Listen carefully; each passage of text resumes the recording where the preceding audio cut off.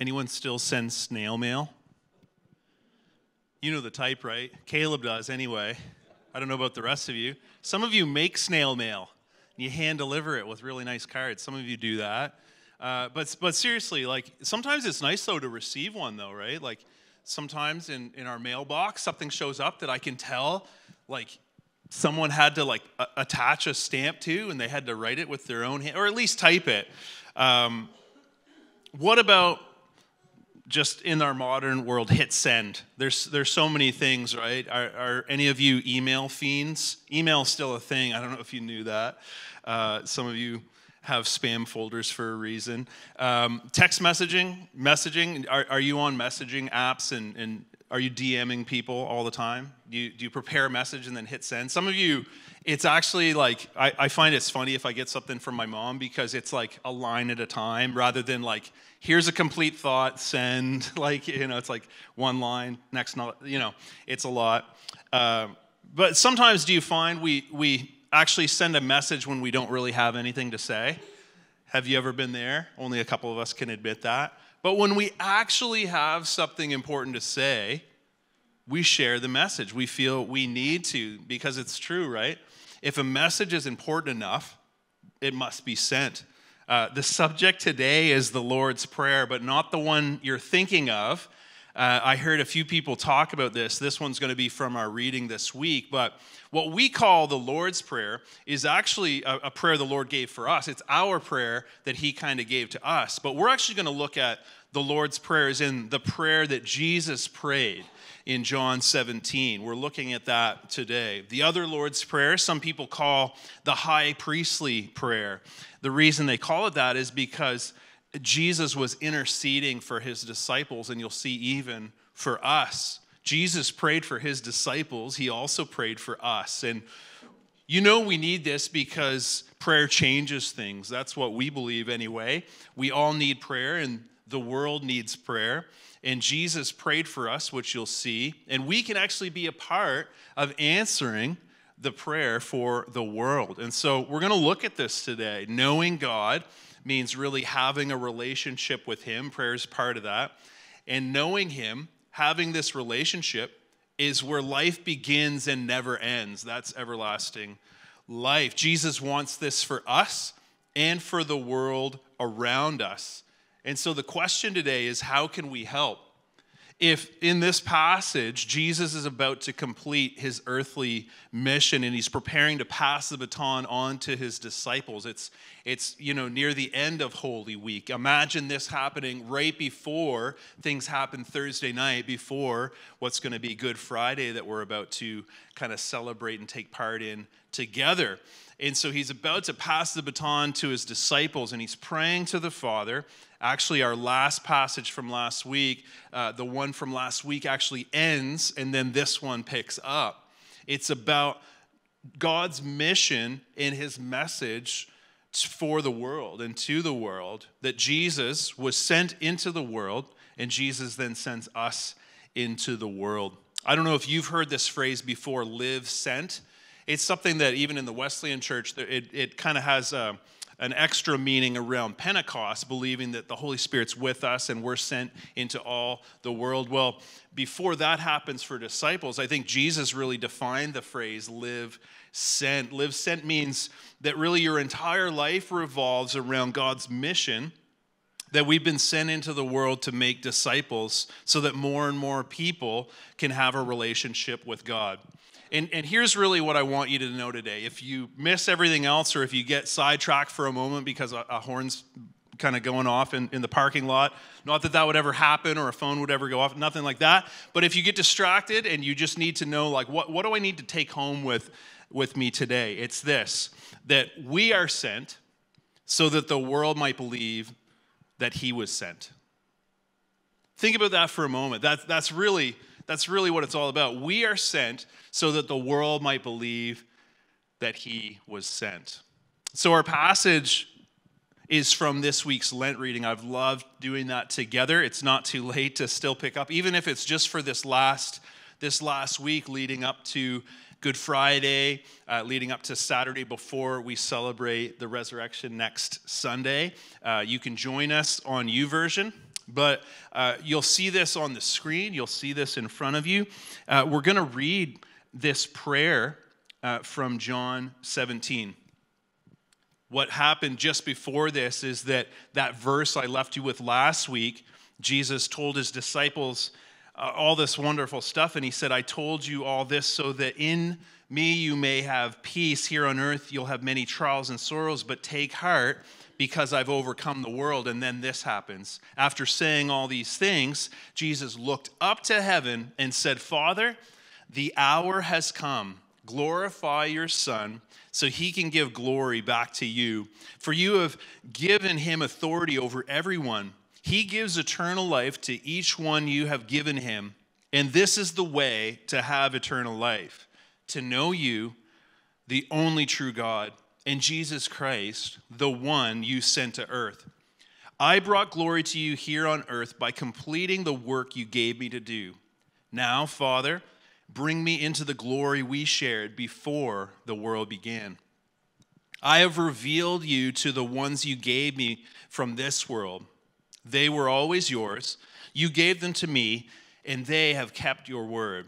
Now they know that everything I have is a gift from you, for I have passed on to them the message you gave me. They accept it and know that I came from you, and they believe you sent me. My prayer is not for the world, but for those you have given me, because they belong to you. All who are mine belong to you, and you have given them to me, so they bring me glory. Now I'm departing from the world. They are staying in this world, but I'm coming to you. Holy Father, you have given me your name. Now protect them by the power of your name, so that they will be united just as we are. During my time here, I protected them by the power of your name you gave me. I guarded them so that not one was lost except the one headed for destruction, as the scriptures foretold. Now I'm coming to you.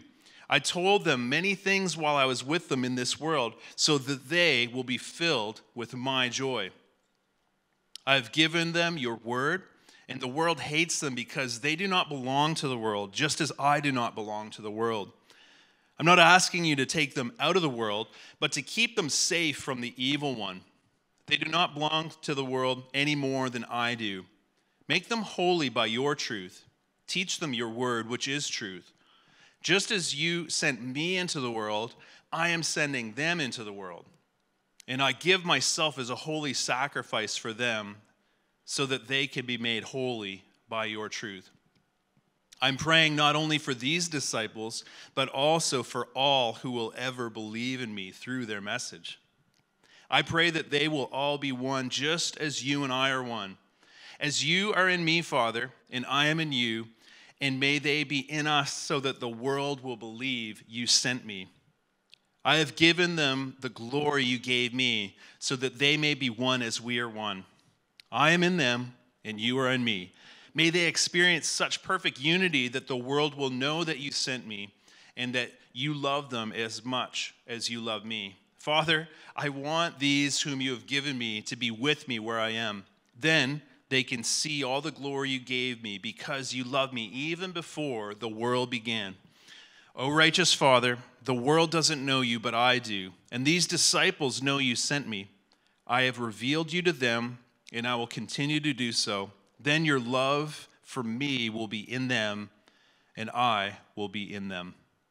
Father, we thank you for this prayer, that this has been revealed and shared so that we can receive it today. And we're recognizing it wasn't just for those that were able to listen at the time, but it's even for us who eventually got to hear and receive and then believe in this message. And so we pray as we look at it today that we would be changed by it, and also that the world around us might be changed because of how we trust in you, how we believe in you, how we're united together, and how we get to share this as we believe that you were sent and you're sending us into the world. And so would you encourage us? Would you lift us up? Would you help us as we get ready to go?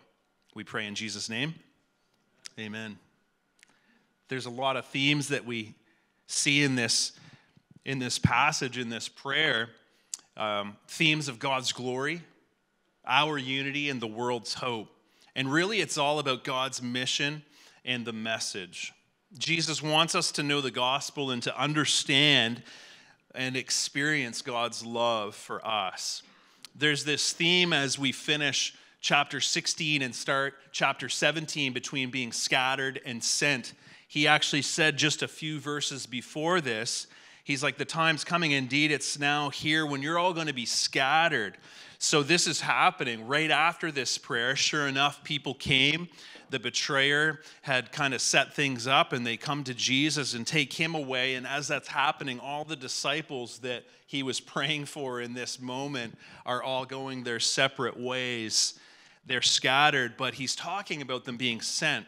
That's something that happens not just after Good Friday, not just after Easter, but actually after the ascension. And he's actually giving them this idea that they would be sent even before the Holy Spirit comes. They know that this is coming, but first they would be scattered.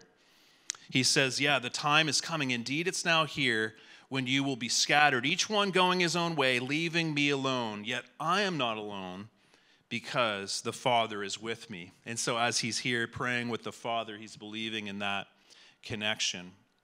And then from scattered to gathered, Jesus actually wants them, but also us to be where he is. He was praying, Father, I want these whom you have given me to be with me where I am. And then he helps us to understand the way to eternal life. It's verse 3 of chapter 17. And this is the way to have eternal life, to know you, remember he's praying to the Father, to know you, the only true God, and Jesus Christ, the one you sent to earth. So eternal life, again, John talks about this throughout his gospel account. Eternal life is to know God and Jesus Christ. That's eternal life. So it's not just about knowing he was sent and believing in the message, it's about knowing him as in having a relationship with him. This life that he's talking about, real and eternal life, is about knowing God and having a relationship with him. It doesn't start later. It starts as soon as you trust and believe in him. Jesus, as we see throughout this passage, has revealed God the Father to the disciples and to us. He says in verse 6, I have revealed you. And then later in 26, he says, I have revealed you to them, and I'll continue to do so. It was cool to have the opportunity to do Bible study at St. Mary's on Tuesday, and there was something that Brad actually mentioned that stood out from this passage. We were all kind of looking at these verses, and there's a bit of a pattern throughout. He noticed something of a triangle that happens. There's this idea of Jesus is really saying, Father, you sent me, and then I've revealed you to the disciples, and there's this kind of triangular thing going on. And as I started reflecting on that and throughout the rest of the week, I noticed that there's kind of a triangle, but it starts because of this fulcrum, which isn't a word that we use every day, but Jesus is really the fulcrum between us and the Father. He's the in-between. Things pivot on him, but then he gives us this direct line, and that's where the triangle kind of comes in, because the Father sent the Son to us, and the Son revealed the Father to us. And now we have this direct line to the Father, which we learned about last week. The Son sends us into the world to help us actually reveal the Son through his message to the world. So the question really would be, do we become the fulcrum between the world and Jesus? Do we help them have a direct line to him? I love this thought about the gospel, and I've reflected on it often in the last couple of years. The gospel, if it was an equation, could be summed up this way: fully known on one hand and truly loved on the other. There's this idea that he knows us completely, and I've heard on the negative side, someone could say, well, but does he know about this? Does he know all of this dark and negative stuff? Yeah, he knows that. He knows you fully, yet you're truly loved. You're truly loved in spite of it and before dealing with that, and so he loves us anyway. So the gospel is really that we're fully known and that we're truly loved, and here's how we know. It's the other 3:16. 1 John, it's a letter John actually sent around. 1 John 3:16 starts this way. We know what real love is because Jesus gave up his life for us. I just need to read that again, just in case that it's just so short and sweet to the point. We know what real love is because Jesus gave up his life for us. We're going into a week where we're going to acknowledge that. We're going to sit with that. We're also celebrating that. Jesus finished what he was sent to do. Verse 4 of John 17 says, I brought you glory here on earth by completing the work you gave me to do. Aren't you glad that he did that? And the toughest task that he had was at the very end. The true finish is what we're going to look at on Friday, where in John 19:30, Jesus said, it is finished. And then he bowed his head and released his spirit. This is how much he loves us. We have looked at John 3:16. Yeah, the first John 3:16 that we usually think about that reads, for this is how God loved the world. He gave his one and only Son so that everyone who believes in him will not perish but have eternal life. God sent his Son into the world not to judge the world but to save the world through him. I think it's important to note we kind of connect Christmas and Easter because Jesus was born, but he wasn't just born, he was sent. He didn't just appear, he was actually sent on a mission. And yes, started as a baby, but he's not just human, he's the Son of God on mission to save us. He's actually wanting the world to know that he was sent. He was sent and you were loved. You have to kind of sit with that just for a moment. He was sent because you were loved. Jesus was sent because you're loved by God. And that's why John 3:16 is so relevant to us. And how do we respond to a verse like that, aside from just memorizing it and just quoting it? You know, that believe, I've noticed this for a while, but I think believe is often thought of as just something in the head or maybe just in the heart, but it also means to put faith in or to trust in, which is a little more active than passive. It's not just in the mind or heart. It implies action, and the action is to follow. You could actually think of it like so that everyone who trusts and in our case follows and continues to follow. So when it says everyone who believes in him, yes, believe in the sense of trusting, putting active faith in Jesus. Believing in him means you put your trust in him. Following him is the action of believing in him, and trust and follow, and then keep trusting and following. I love also later in John's letter, 1 John 4:16 says, we know how much God loves us, and we have put our trust in him. That's the idea. If you think about John being someone who spent all of that time with Jesus, then he finally understands what he actually shared with us in John 3:16. He's saying, no, we understand this. This is something that was shared with Nicodemus at night one time before anything happened on the cross and before Jesus was raised from the dead. And John's saying, no, we understand more. We now know completely what the gospel means. It's Jesus. We trust in him. We trust in his love. God loved us so much that he gave Jesus to us. So Jesus was sent into the world, and then Jesus sent his disciples into the world with his message of God's love for us. We are actually his disciples, and we are sent into the world. And this is the world's hope, that Jesus was sent, and now we are sent. Does that feel like hope? Well, we're actually given that to take to anyone we encounter. What Jesus is praying to the Father and stating to him in John 17, verse 18 is, just as you sent me into the world, I'm sending them into the world. And so again, this is really the bottom line. This is the takeaway today, that we are sent so that the world might believe that he was sent. We are sent so that the world might believe that he was sent. And unpacking that is really underlying the gospel message for us, that people anywhere and everywhere in this world, they're actually fully known. Jesus knows them, and he was sent for them, and they're actually truly loved, and he wants them to be saved, to know him. But the question often comes up when we talk about the world is, what's the world? If you think about the world that we're in, I've heard someone talk about this who lives in New York City. Their world wouldn't be all of New York City, it would be really whatever's in walking distance from their apartment. Do you know what I mean? So their world is as big as the area that they can either walk to or take a subway to. For some businesses, if they want to be the best in the world, but they're just a local business, they have to be best in their world. And certainly there are some that have to be best in the entire world. But here's what it means for us as we're unpacking this today. To God, the world means the people in the world, and actually all of the people. But to you and me, it actually means the people around you and me. But possibly, it is true, possibly it means across the world.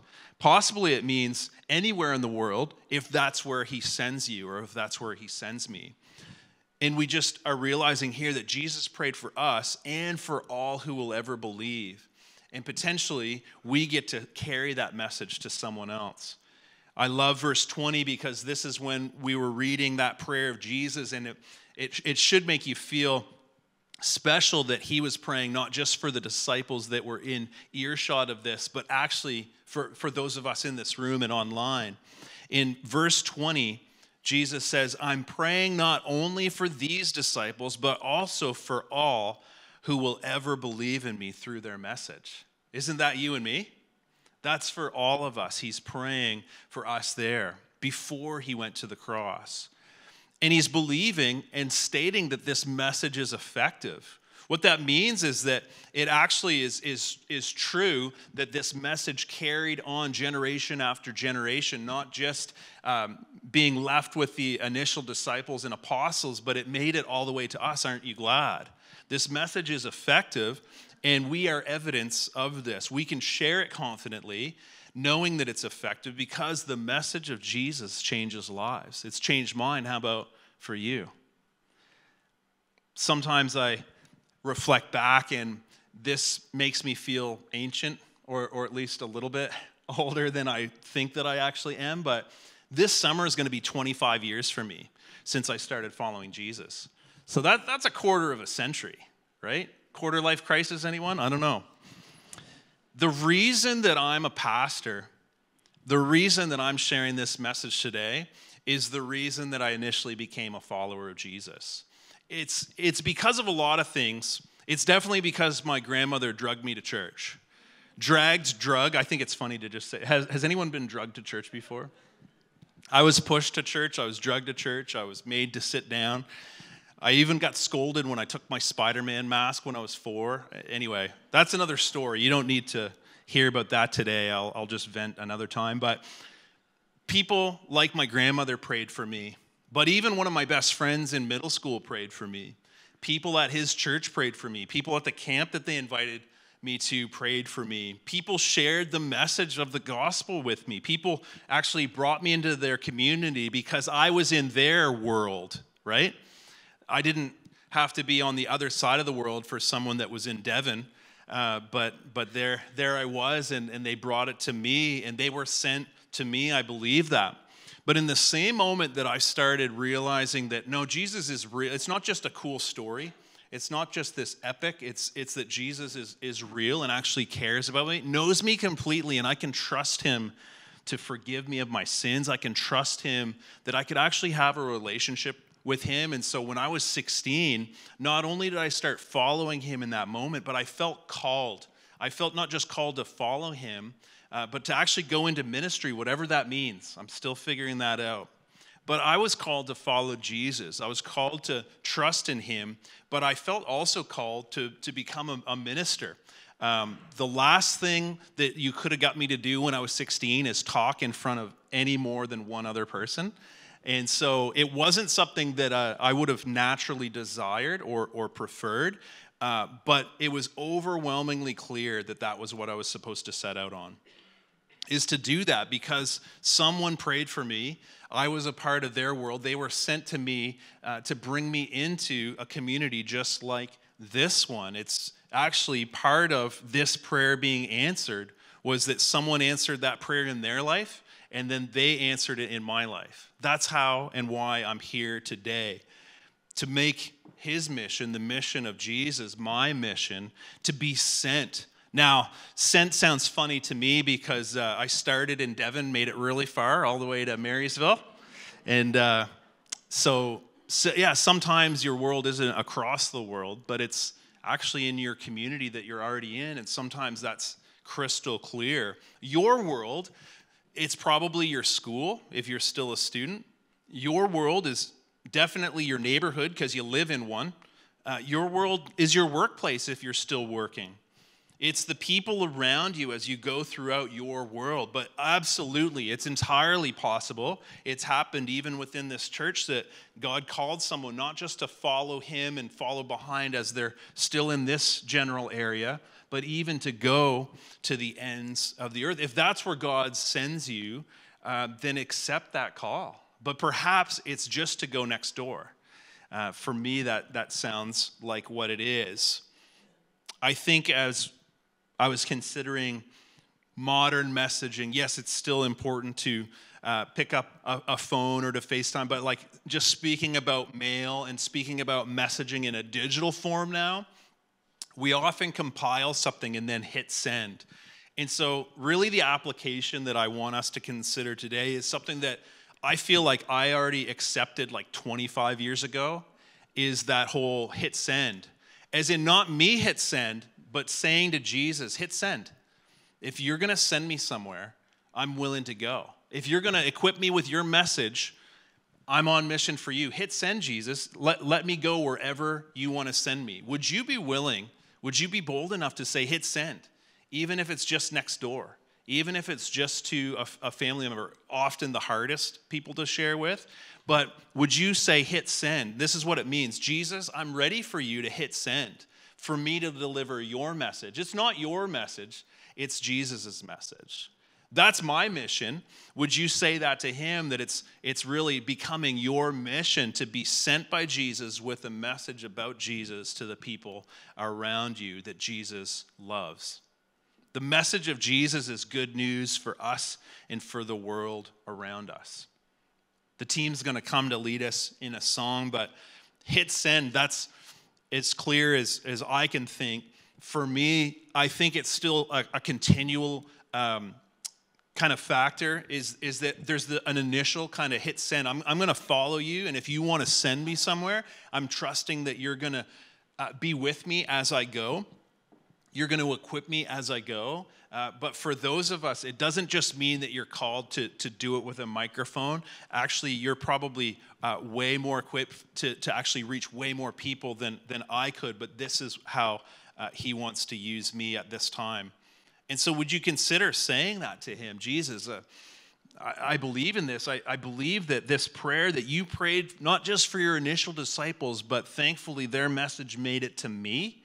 How can I help that message make it to the people you care about in the world around me, even to the ends of the earth if that's where you want to send me?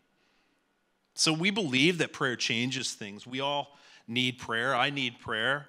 The world needs prayer. Jesus prayed for us. How cool is that? And we can be a part of answering the prayer that he has for the world, that he prayed many years ago before he went to the cross to truly prove his love for us. He knows us completely, and he trusts us with this, to be sent, to live sent. He was sent into the world. He wants the world to know that, to understand how much that he cares about them. So this is all about God's mission. It's all about his message for the world, that Jesus was sent into the world, and now Jesus is sending us into the world, or at least our world around us. We know the mission, and we have his message, and he's sending us on a mission with his message. The gospel isn't just a story about escaping death. It's about defeating it. It's a story about life. It's not just about a long life. It's actually about a full one. And what does it mean? It's to have a relationship with God. That is eternal life because he is eternal, and he wants us to be with him. And that relationship is called eternal life. It starts now if you want it to. Jesus was willing to face death so that we could have life forever. Believing, meaning really trusting in Jesus, leaning into him, is where it all begins. That message is actually for us. We receive that. That message is for the world, and now we're sent to give that message to the world around us. Why? because we are sent so that the world might believe that he was sent.